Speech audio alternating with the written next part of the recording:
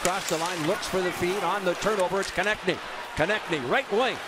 Deep in the zone, Couturier waits, quick shot, Giroux, and Bobrovsky goes laterally and makes yet another strong stop. Wow, off the stick, side to side, makes that play. Now he's directing traffic in front of the net. You talked about. Now here's the play through the zone. You can see the Flyers pick it off, and immediately, this is what they've done so far tonight, they jump. And it's 3 Flyers, and wow, Bobrovsky gets that blocker across and just shuts down Giroux.